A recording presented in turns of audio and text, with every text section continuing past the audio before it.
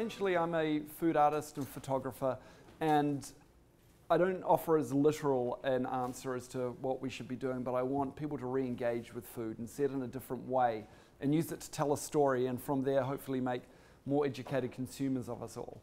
So where my presentation is going to start with today is with going back to our childhood and at the dinner table, and how the dinner table was always such a formal place for kids. It was where you sat down, you had your back up straight, you kept your elbows off the table, you used your knife and fork, and you certainly didn't play with your food. And as I got older, and this whole concept of, this is what I believed for the first 30 years of my life, that playing with food was not a done thing.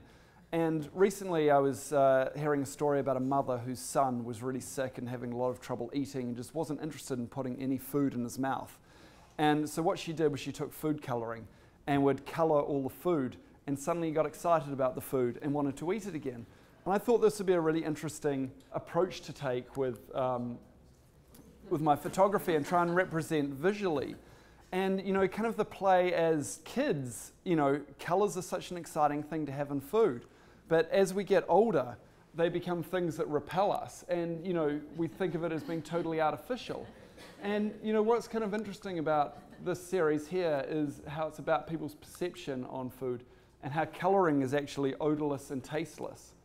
And with all these series, with all these pictures here, everything would smell exactly as it is and taste exactly as it is, but when we see it, we think it's so artificial. And after I put this series out online, it was really interesting how the reaction I got, and how I felt it was such a powerful position to take, just to be able to to show people food in different ways, and they really expected to see it. So I went back to my university roots, it was art history, and decided to take some iconic series of famous artists.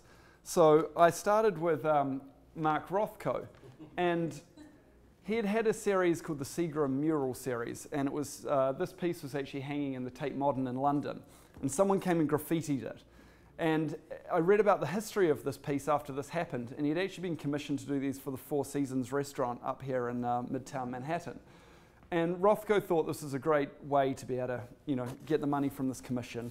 He was going to create a series that was so dark and muted in its palette that no one would actually ever want to eat in the presence of these pieces. He was going to get the money, they were going to deny the works. He would get to keep the money and get the works back. But as the star rose, he found that they were actually going to take the pieces, and he didn't want any part of it.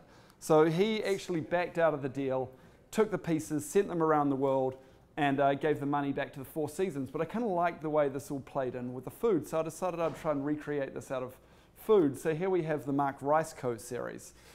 And so I did the Seagram ones, which are all very dark, and then it was like, let's come to the more bright, early works of his.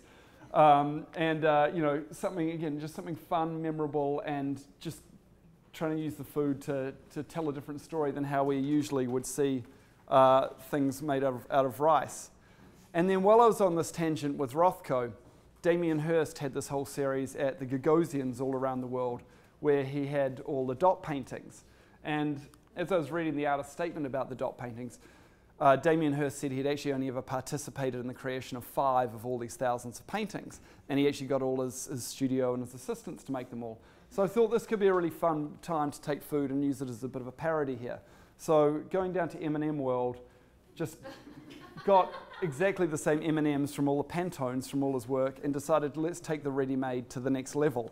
And it's already done for me. And it was kind of fun how the M became this sort of iconic brand as the Damien Hirst has become, in the art world as well. So sort of to move away from this, I sort of then went into other iconic imagery with the edible subway maps. And here we have Washington, D.C., again using our friend M&Ms. We've got London here out of pasta. And then coming from here, I was like, let's also get into other parts of the food world.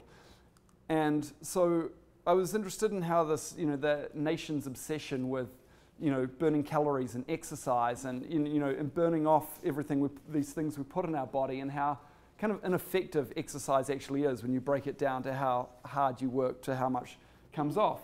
So sort of playing on this whole pun of burning calories, I decided I'd do a whole series of fast food cakes. And so I did these here with a flourist, Amira Kassim, and she made all these cakes of fast food items, and we literally burnt the calories by taking the flame to them. And what was kind of interesting as we did this, that I think that, you know, cakes have obviously had some pretty bad PR over the years versus fast food, how we always think of cakes as being the biggest evil in the food system, where the caloric content of these was actually really similar to what their fast food doppelgangers were. So coming from here, I wanted to sort of re-engage with education and food and the sort of the childhood aspect of it all. And so in 2012, when the US elections were coming around, I was getting caught up in the whole hype that was surrounding it, but as a New Zealander, I'm not allowed to get involved. And I started looking into the history of all the presidents and decided I wanted to do my kind of homage to the US presidents. And so I did this whole series of the Jell-O presidents. So using Jell-O, which, you know, this sort of growing up, this very sort of American brand to me, I decided I would do all the presidents and then color code them in the elements of the US flag, red, white, blue, and stars, based on which parties they were with, how many terms they did, if they died in office, how they did, and sort of represent them in all this very noble pose of the profile. And at the same time, kind of learn about the presidents myself, but also sort of, you know, show people there's more than just the greatest hits of the presidents. And when I put them out online, I also gave everyone a fun fact, just to kind of engage you and make you learn about all these other presidents who you might, you know, not necessarily have been alive in your lifetime, but want to know about. And so anyway, again, just trying to bring some fun back into something that history, which could often be seen as being kind of boring and dry when you're a kid. And something else that I didn't really have much time for when I was growing up was geography. And so working with Caitlin Levine, who I do a lot of my series with, we decided to do these maps of all countries and continents from around the world and kind of bring in food from these countries, or food that you kind of associate a lot with these countries.